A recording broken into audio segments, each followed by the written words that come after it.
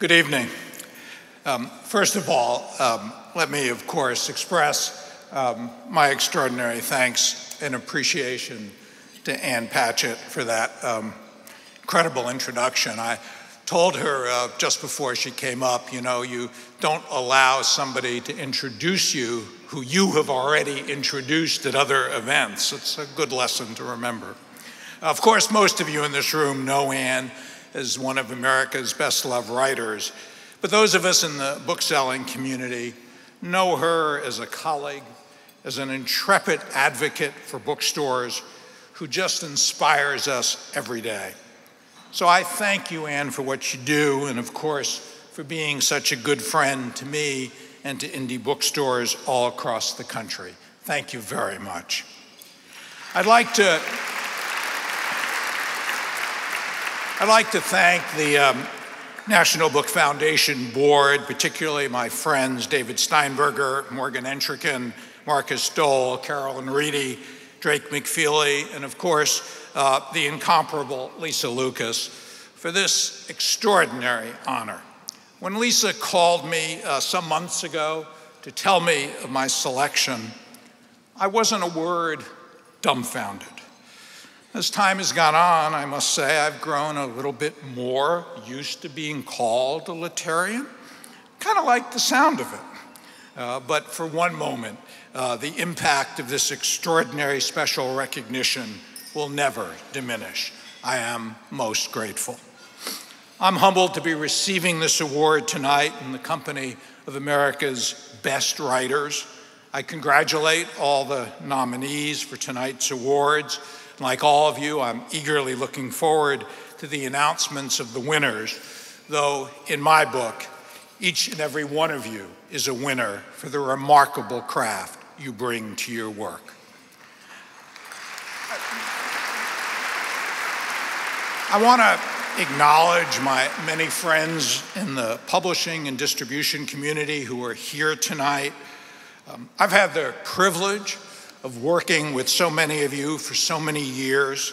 And while we may not always have agreed on everything, I'm inalterably convinced that the partnership between publishers and independent booksellers has forged the kind of stronger book community that has spread the joy of reading to millions of Americans. And I thank you for that. I want to also acknowledge tonight the presence of my kids, Carrie, Jesse and Emily, Zach and Ann. They've been on this journey with me for virtually their entire lives. Of course, on occasions like this, we know how much we miss someone who's not with us, but I know that she's smiling down on us tonight.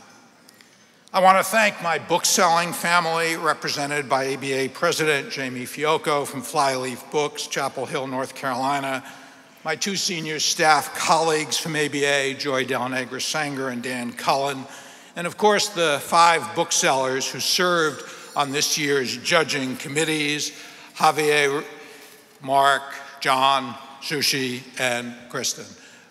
We are very grateful to the National Book Foundation for including booksellers on your panels. Working on behalf of indie booksellers these past 30 years has been a dream job. I have never, ever not wanted to go to work. The creativity, ingenuity, and resilience of booksellers is nothing less than remarkable. And though I know the National Book Foundation has singled me out tonight for this award, for which I am sincerely humbled, I accept it on behalf of the thousands of indie booksellers all across this country, who every day, thousands and thousands of times, perform that special act of magic by placing the right book in a reader's hands. That simple act, whether it entertains, teaches, or inspires, makes the world a far, far better place. And for me to have been associated with that magic has been the highlight of my professional life. I was asked recently about what it was about my job at ABA that I liked the most. and I knew the answer almost immediately. I responded by saying that because of my years at ABA, I have a good friend in every town and city in America, let alone around the world. In the words of the poet W.B. Yeats, think where man's glory most begins and ends. And I say my glory was that I had such remarkable friends. Thank you for this honor.